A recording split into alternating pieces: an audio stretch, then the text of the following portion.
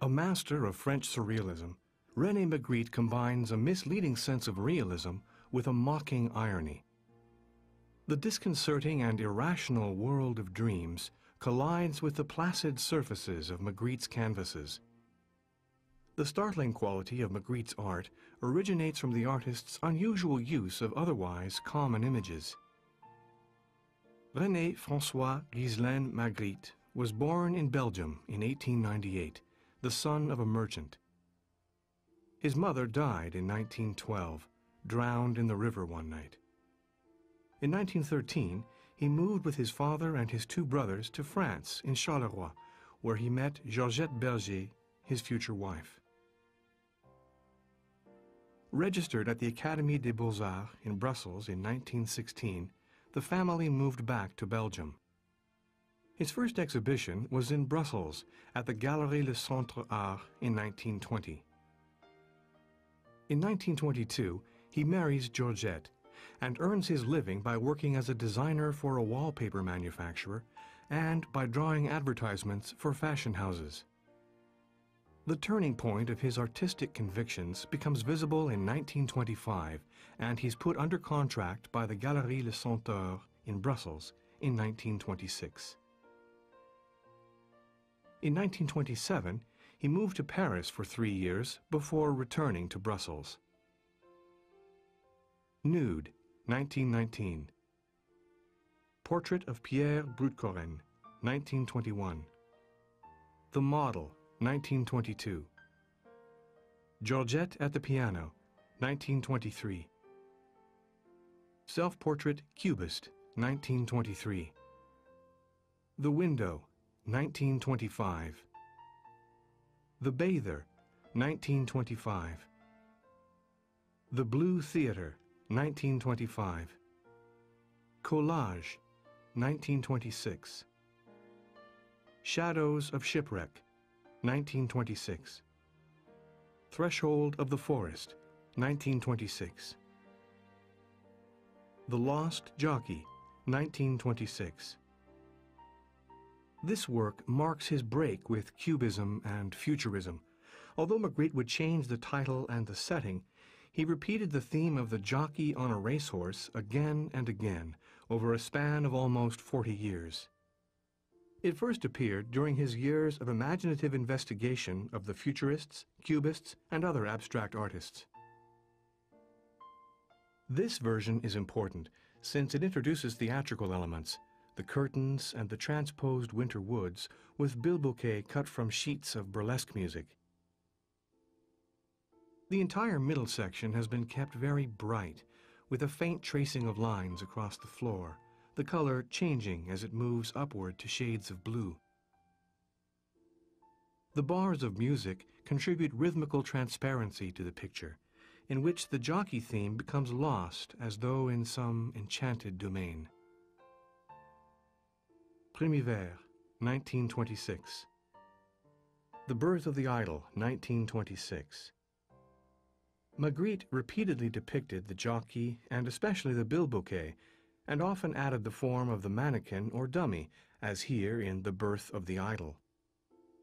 In the storm above a tumultuous sea depicted here, Magritte displays an expressive power, which rarely occurs later in his career.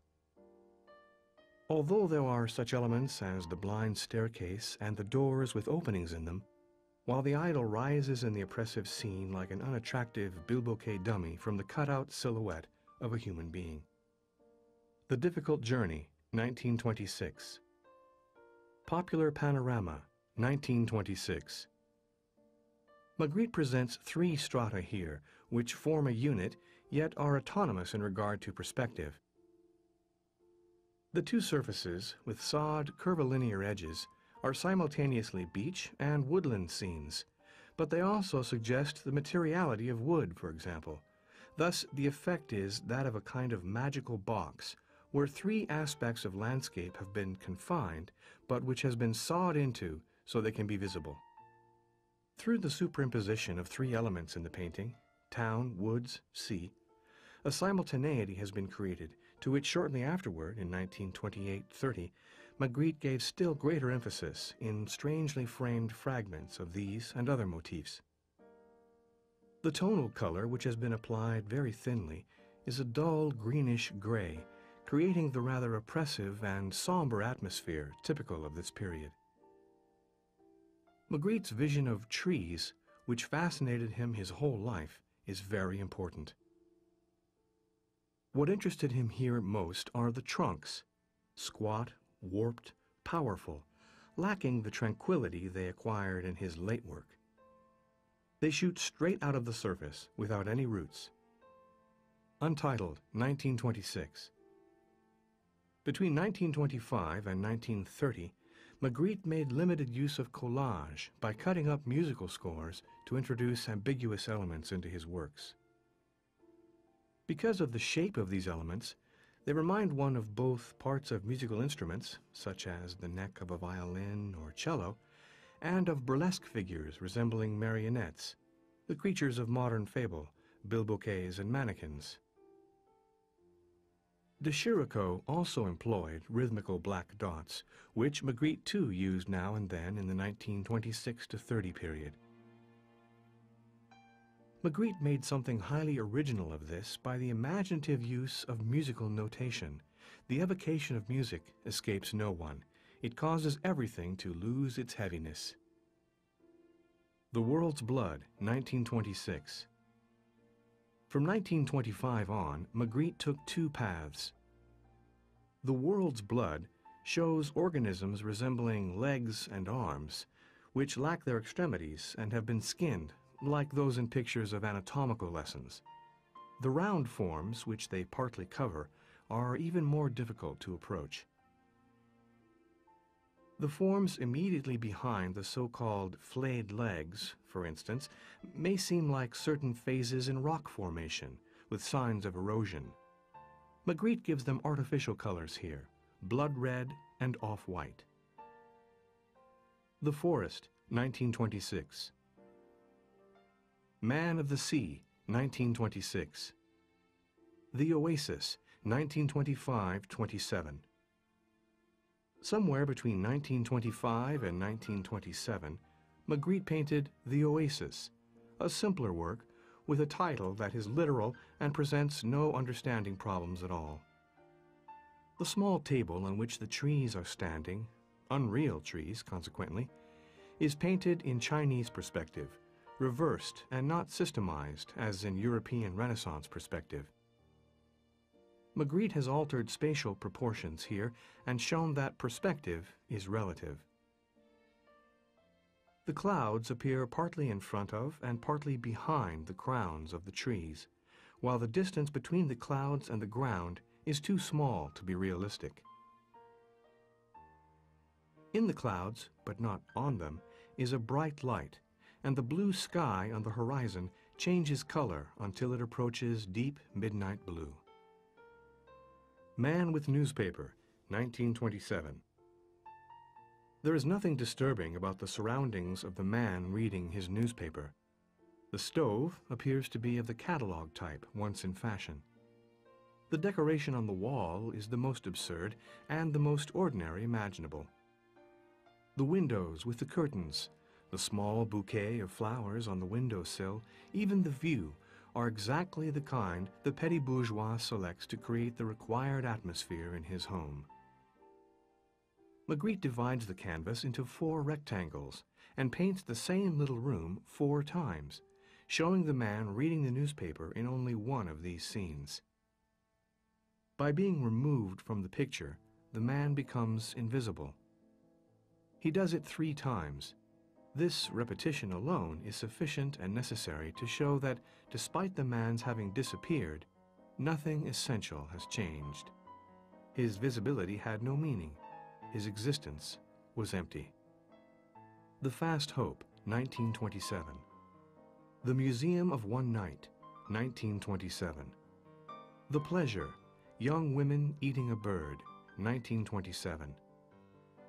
The Secret Player, 1927. The Invention of Life, 1927. The Symmetric Trick, 1928. The 6 Elements, 1928.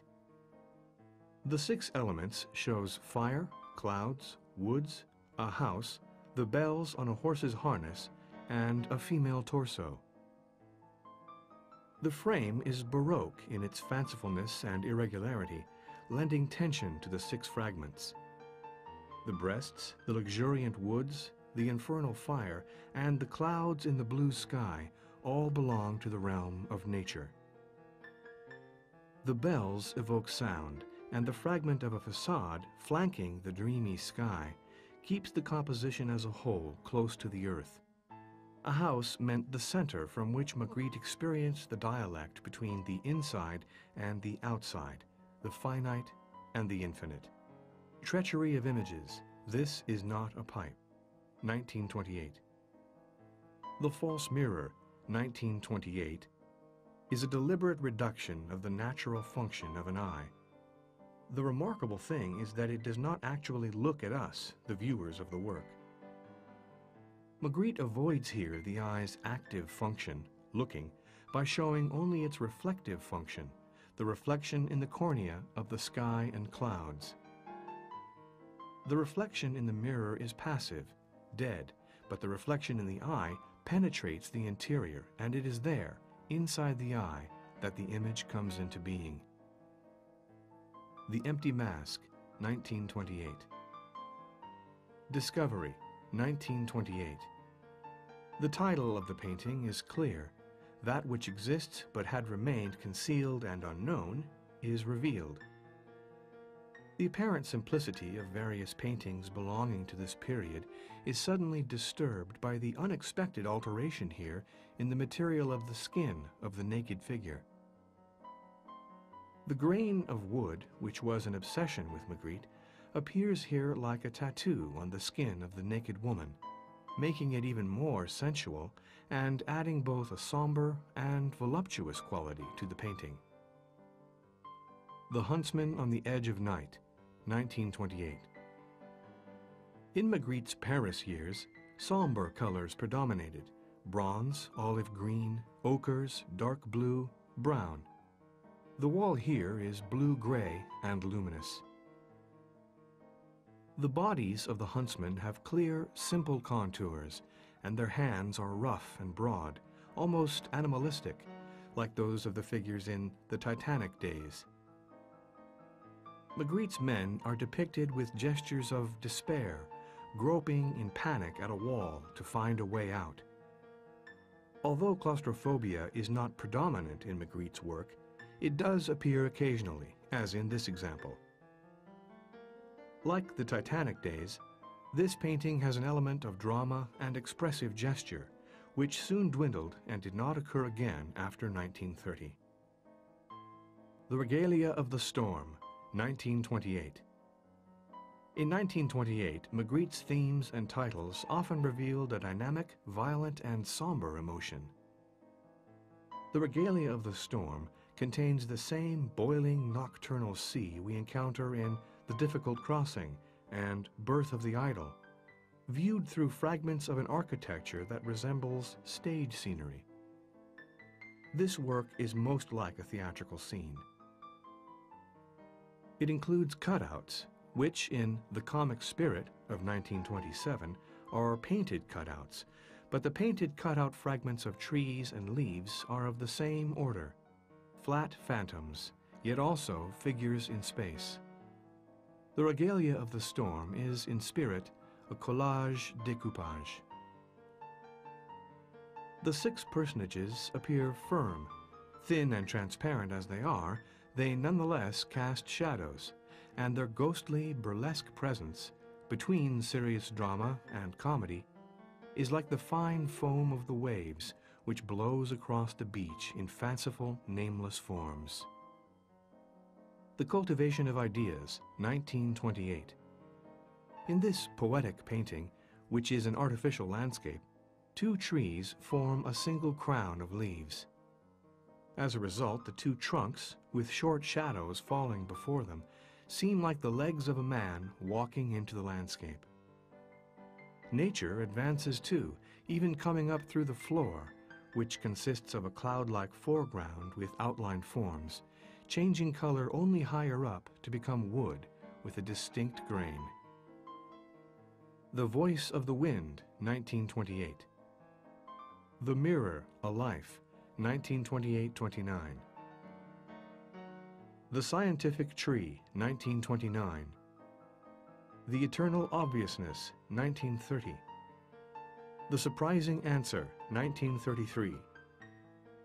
The Elective's Affinities, 1933. The Key of the Field, 1933. The Collective Invention, 1934. The Empty Picture Frame, 1934.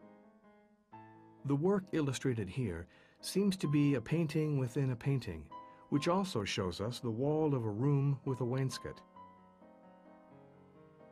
There is scarcely any depth, only the wainscoting and the shadow of the frame. Thus we are given no knowledge of distance, height, or breadth.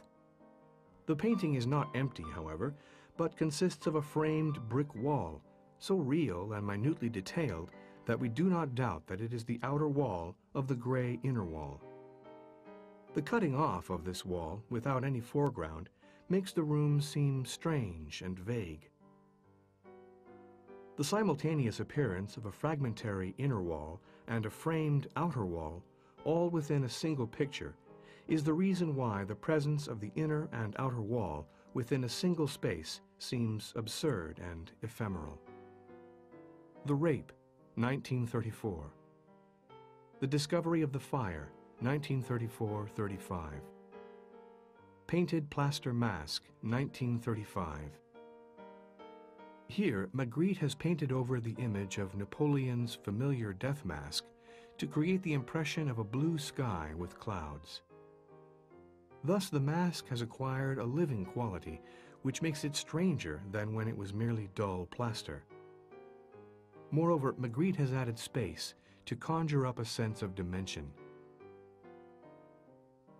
It is a genuine transformation, based on the juxtaposition of the real death mask with a recollection of a sky with clouds, which is no longer a recollection, since together with the mask it forms a new poetic and spatial reality. Eternity, 1935. Magritte has summarized here the appearance and atmosphere of a museum in 3 pedestals and a restricting red cord strung on copper supports. In this work, he has not made the spatial element ambiguous, but has kept strictly to sensory reality and the illusionist method of painting. All he has done is to exhibit and isolate on the center pedestal a cylindrical lump of butter with a wooden spatula stuck into it, to which a number has been given, reminiscent of the way butter was formerly sold in Flanders. The lump of butter is flanked by an impressive bronze head of Christ and a head of Dante. The extraordinary feature of this work is the impressive and utter seriousness with which Magritte has painted the heads of Christ and Dante, as well as the butter. The Human Condition, 2, 1935. Although Magritte rarely gave us a complete landscape or figure, he almost always depicted as balustrade, a frame, a section of a wall, a windowsill. Magritte is always indoors, and from this vantage point he looks out into the unknown, into space and into life outside, at the same time listening to it. Another peculiar feature is the manner in which Magritte makes the sea seem real on the canvas, and yet at the same time confers a transparency to it which exists only in the mind, for the sea on the canvas conceals the sea outside and beyond. From the purely technical and abstract viewpoint, the thin white vertical stroke representing the edge of the canvas is exceptionally finely balanced against the horizontal lines of the sea, the waves, and the boundaries of the floor in the room. The dark sphere forms the center, despite the fact that it is placed left and below the actual center. It is formally related to the arch of the door and the delicate screws on the painter's easel. The Black Flag, 1936. Like Jules Verne, Magritte shows us the pilotless aircraft steered by invisible means. The theme is unique in his oeuvre. The first, and also the last, impression the painting makes on us is one of a threat hanging over the world, a flight of dark, mechanical birds, omens of the horrors Hitler and Mussolini were to let loose over Europe. Apparently intended seriously at first glance, on further inspection these constructions turn out to be playful objects that include a flying window complete with curtains. The color is somber, hard, and menacing, and the draftsmanship of the constructions is as simple as it is relentlessly accurate. Drawing: Portrait of Georgette Magritte, 1936. Self-portrait: Perspicacity, 1936. This is a piece of cheese, 1936. The Red Model 2, 1937. Magritte painted the 1937 version while in London, and to give it an English trademark, he added a few English coins on the ground at the left. On the right is a torn scrap of newspaper, which, as an illustration, he incorporated the earlier theme, the Titanic days of 1928. The metamorphosis of the shoes, which become bare feet on the gravel that is evidently sharp and painful to them, concentrates our attention on their ambivalence. They are both shoes and, at the same time, bare feet. Magritte has isolated these shoes' feet in such a way that they become provocative.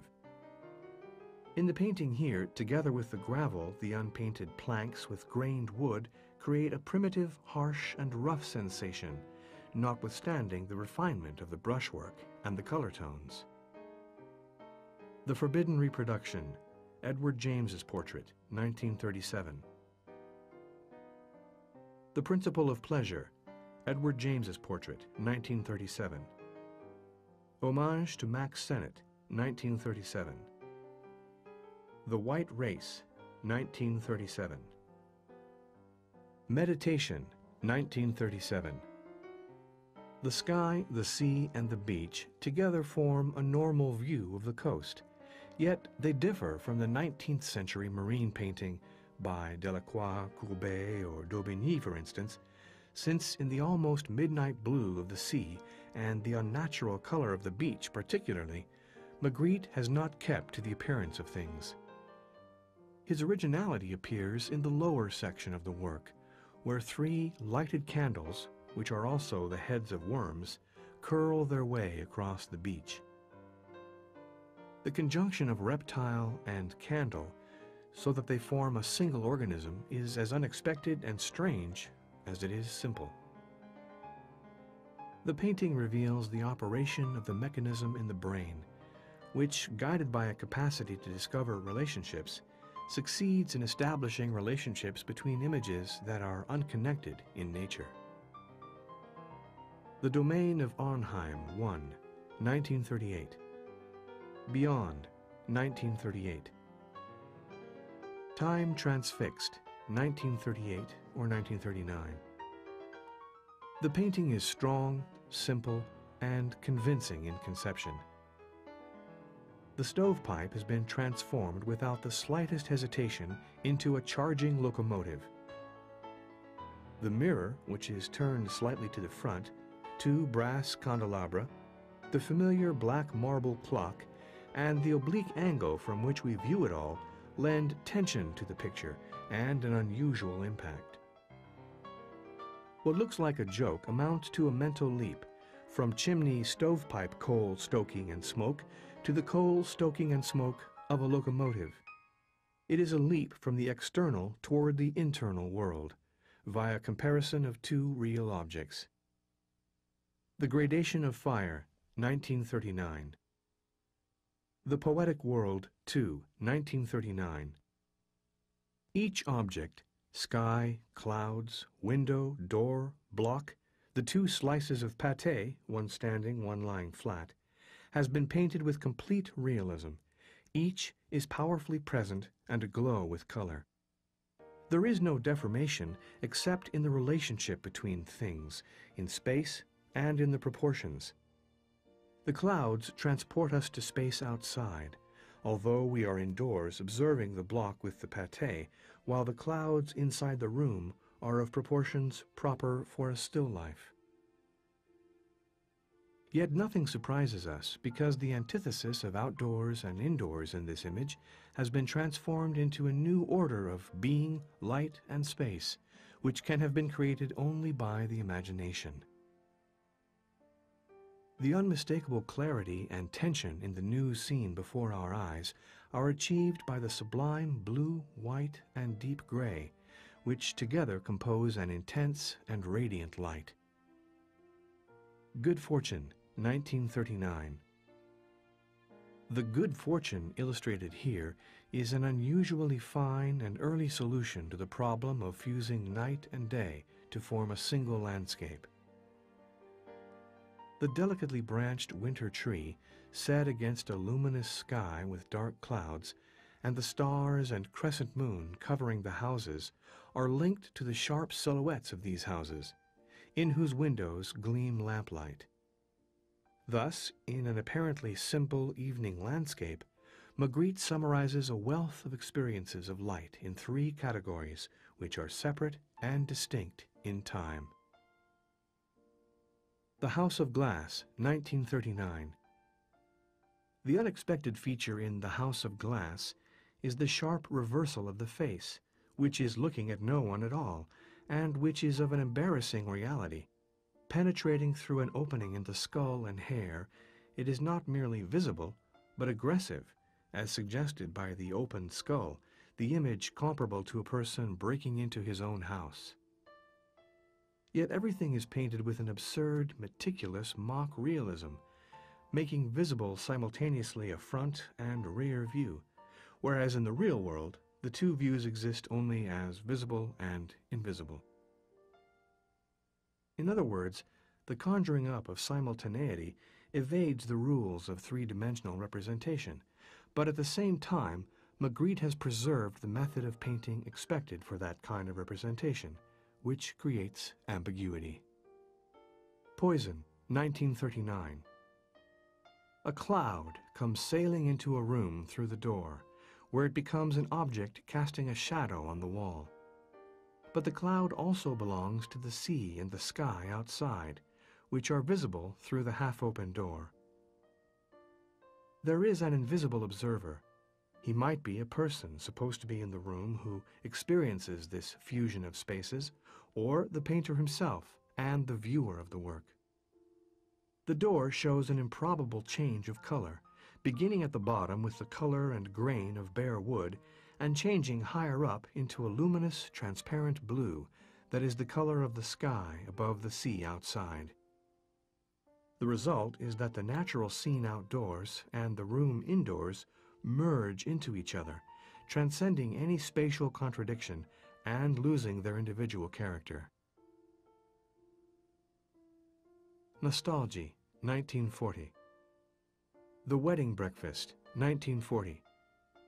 L'Embellie, 1941. The Air Meadow, 1941. The Forbidden Universe, 1943. The First Day, 1943. The Fire, 1943. Flamme is Back, 1943. The Happy Presage, 1944. Natural Encounters, 1945. The experience of this painting can be like a strange encounter. First and foremost, there is the soft violet color of the wall's surface, which dominates the entire canvas, becoming warmer and deeper near the bottom in the floor, and in the purple-red tones of the two odd mannequins. The cutoff at chest height of the two bilboquet mannequins and the absence of any converging lines creating perspective make it impossible to gauge the distance of the figures from the wall or the dimensions of the room. The wonderful feature of this canvas lies in the bright daylight of the real world beyond us, isolated and visible in a concentrated way within the rectangle of the upright window. Thus, the encounter is not between the two mannequins, nor between the viewer and the picture, but between the exterior and the interior worlds. The Brazier, 1945. Alice in the Wonderful Land, 1945. The Memory, 1945. Exciting Perfumes by Mem, 1946. The Stropiet, 1947. The Cicerone, 1947. The Pictorial Content, 1947. The Triumphal March, 1947. Seasick, 1947. Le Toupillon, 1947. The Psychologue, 1947. Pum Popum Popum Popum Pum, 1947. Poster for the Festival of Beaux-Arts, 1947. The Starvation, 1948. The Voice of the Blood, 1948. The Rainbow, 1948. The Charming Prince, 1948. The Ellipsis, 1948.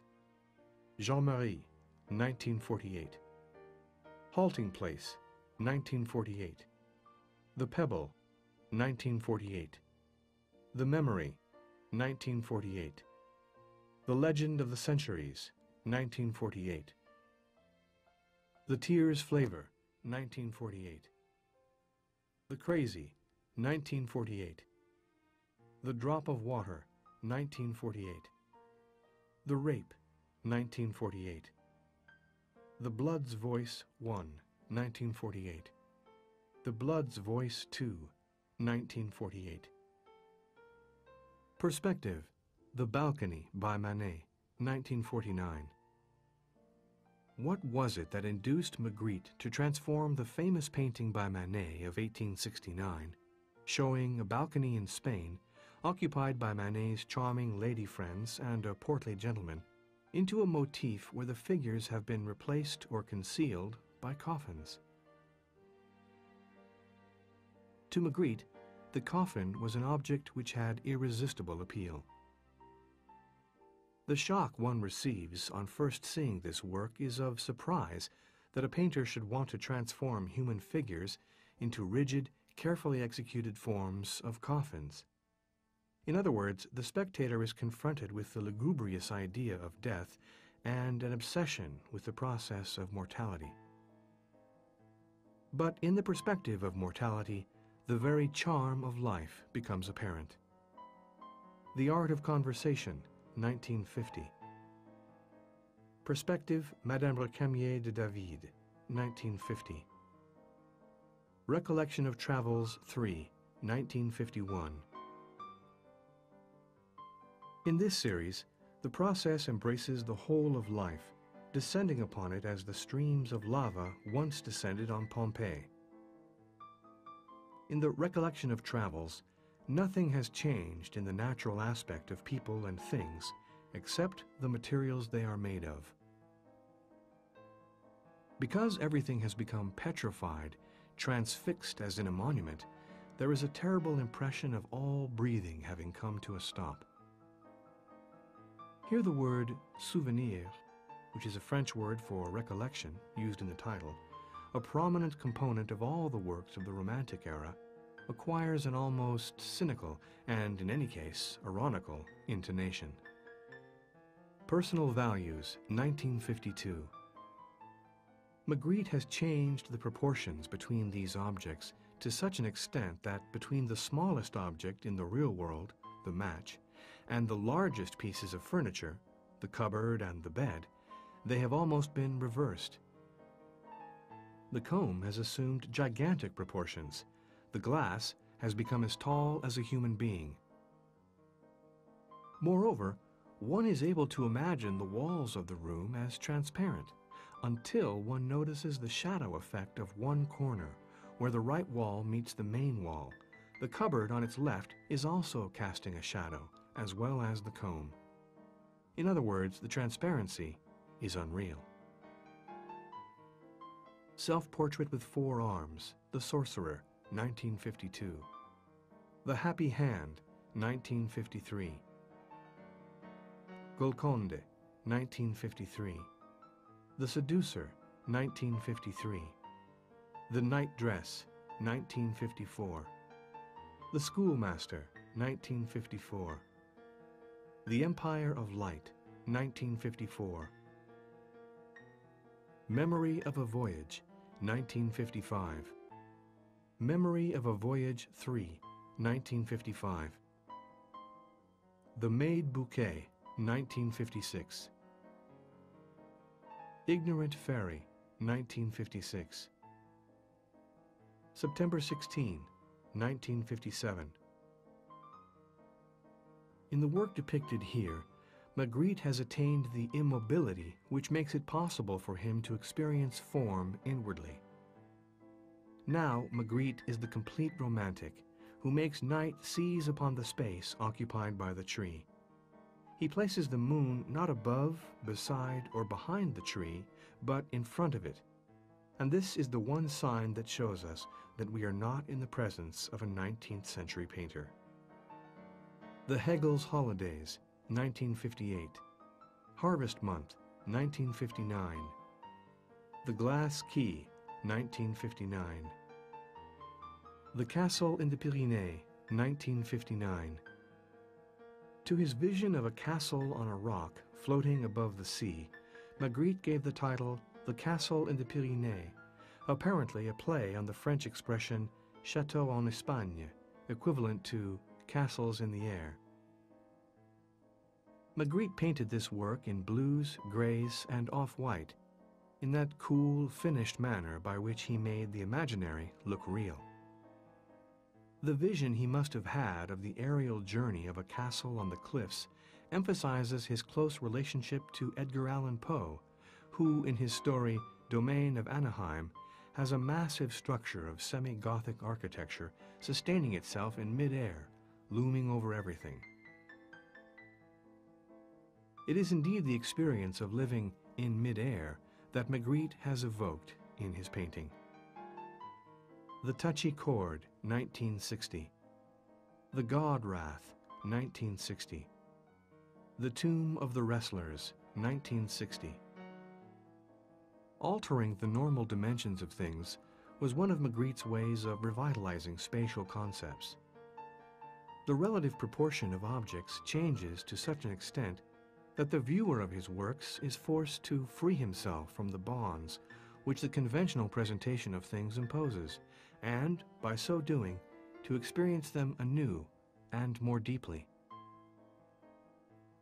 The marvelous thing about Magritte's Rose is that it fills the room from floor to ceiling with its glowing sensuality, without making the room absurdly small. In other words, as a presence in a room with its odor, color, and shape, a rose can be such a challenge to the viewer that it takes possession of his secret thoughts and emotions.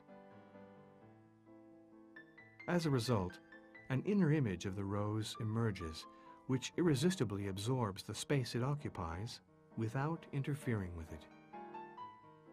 The Big Table, 1962.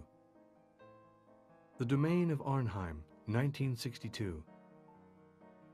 The title of this work comes from Edgar Allan Poe's incomparable tale, The Domain of Arnheim, with its description of an imaginary landscape. He has transformed an undeniably grand impression of a moonlit mountain landscape by means of a mental technique related to that of Poe, in which the natural phenomena have been retouched by the spiritual intervention of superior beings. Without the suggestions of Poe's story, Magritte might never have seen the eagle as an adjustment to, or a metamorphosis of, the line of mountain peaks, rising out of them and surveying the land, nor might he have seen the 3 small eggs in the nest on the stone balustrade. A work which just avoids the pitfalls of kitsch, this is a landscape in which the sublime recollection of a moment of powerful emotion was painted scrupulously with a reticent adjusting touch. The Rossignol, 1962. The Beautiful World, 1962. Wasted Effort, 1962. On either side of the gray-blue plane of the stage, for that is what it is, stands two blue curtains, as partitions in the same space, in which they are not hanging and hardly ever standing, but simply existing, with a function all their own. In this orchestration, they are rather like the opening bars, a modest overture leading to the main theme in the center. At the same time, Magritte gives his apparently simple canvas the complex function of opening up a prospect onto a natural interior world, sublime and with endless perspectives, by means of an artificial world. The curtains are essential for this purpose, for they link the outside world with the inside world in subtle gradations which are indispensable. Magritte establishes both the scene and the audience. Adventure Spirit, 1962. Le Cœur des Sphinges, 1963. The Big Family, 1963. Bottle with Label, 1937. Painted Bottle, 1963. Painted Bottle, 1950. The Joconde, 1964. The Great War, 1964. This Is Not an Apple, 1964. The Beautiful Truths, 1964. Le Cœur des Sphinges, 1964. The Spring, 1965. Signature in Blank, 1965. Were it not for the horse and the elegant, expressionless horsewoman, this canvas might seem like a normal summer woodland scene. But this too is an illusion, for between the dark leaves of the tree trunks in the foreground and the small trees, perhaps fruit trees, at the edge of the woods at the back, we notice on close scrutiny a curtain or backdrop behind the trees. Foliage kept in pale tones, of which it is difficult to say to what or to which trunks it actually belongs. Yet it is lively and attractive in its effect, taking the place of the sky and depriving the picture of depth. Magritte had the subtle and deceptive idea of having the horsewoman and her mount move in two planes. Between two trunks, the normal backdrop of foliage is visible, and this conceals a portion of the horse and reins, the horse appearing to be passing between the same two trunks. Spatially, the rider and the woods become an absurdity due to this section of the intruding background, the position of one of the horse's hind legs, and another tree trunk in the background, part of which passes in front of the horse and rider. The Frightening Top, 1966. The Two Mysteries, 1966. Drawing Room Philosophy, 1966. Collage, 1966. Bronze, The Natural Grace, 1967. Bronze, Madame Recamier, 1967. Bronze, The Alexander Task, 1967. Bronze, The Well of Trust, 1967. The White Race, 1967. The Art of Living, 1967. In the year he died, Magritte painted The Art of Living. It is composed of familiar features from his oeuvre, full-face portraits of ready-made citizens, decapitated and ranged in front of a stone balustrade against a background of mountains. And as so often in Magritte's works, there is also something new. Here an enormous pink balloon is floating above the decapitated body, and the balloon is the head. Inside the balloon is a very small complex of eyes, nose, mouth, which seems mysterious, yet is not, for it is the expression of normalized vacuity, like the ready-made suit, which nevertheless represents a human being, and hides everything that must remain secret. The small sins which convention prescribes, the major sins which society forbids. The fascinating and challenging images in Magritte's works stem from revelations of the mystery of the visible world. Rene Magritte died in 1967. To him, this world was a more than adequate source of lucid revelations.